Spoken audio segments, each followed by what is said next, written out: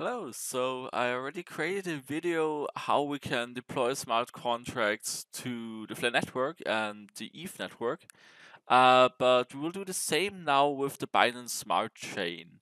So how we do that is first we have again to add the testnet, so the Binance Smart Chain testnet to MetaMask.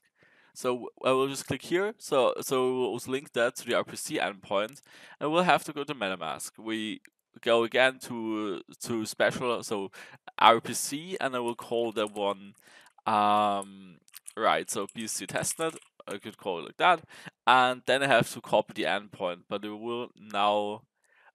Yeah, exactly. That's the problem here. So always closes MetaMask and then the input data is gone. That's very annoying. But again, we will BSC testnet. Then I will copy and paste it here. The chain ID is 97. Oh no. Okay, yeah, right. So the chain ID is 97, as we can see here. The currency symbol we can enter here BNB. And we can also add the testnet explorer if there is one, but it doesn't really matter for now. I'll quickly look, but okay, never mind. So I will just save for now.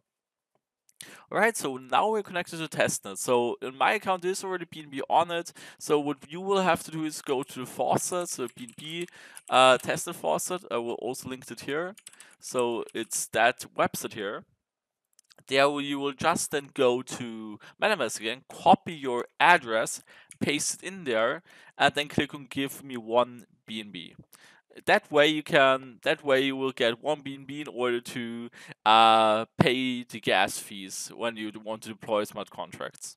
So after you've done that, there should be then one BNB showing up on your account. So I already tried something here, so I've got less BNB, but that's how it works. After the initial setup, which we did right now, so also by the way, so you will need MetaMask to go to website and download it if you don't have it already. It's very easy to install as a browser extension. And after we are done with all of that, we will go to remix.ethereum.org. So that's basically an online IDE where we can write smart contracts. I already prepared a simple one, or so we've been playing around a little. So like I said, I'm not quite good, so I'm just getting started with smart contracts. But let's use a simple one, which is only storing one variable in a smart contract, for example, name. So we can set and get the name.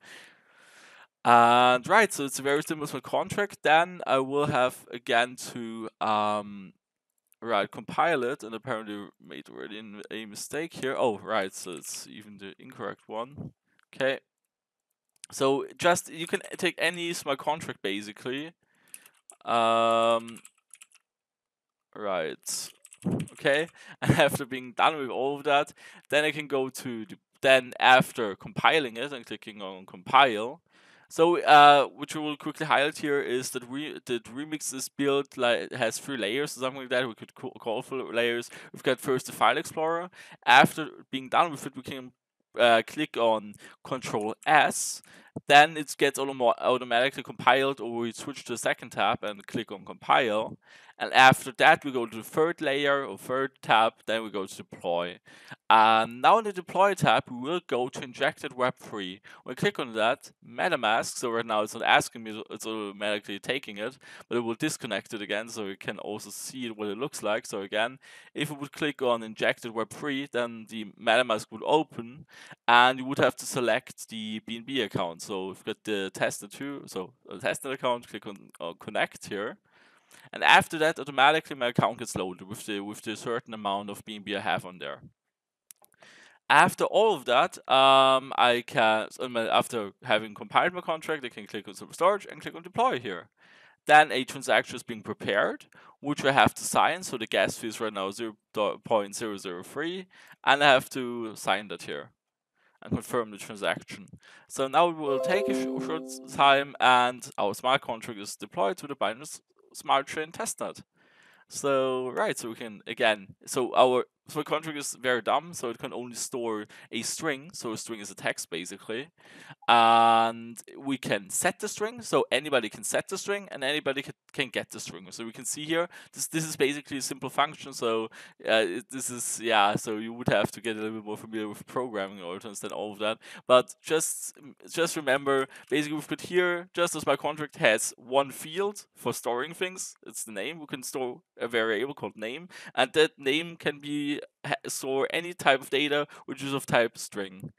And we can set the variable. So we created a function, a method, how we can set the variable, and we created a function how we can retrieve it. So now, for example, I could set the name to XOP def is showing smart contracts, basically. I could set it, then it would have to sign it because I'm changing the state of the contract, and it would have to sign the transaction again, and the state gets changed.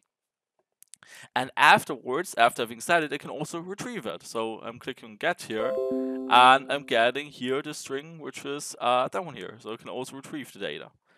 And that's basically it for now. So thanks for watching, and see you in the next one.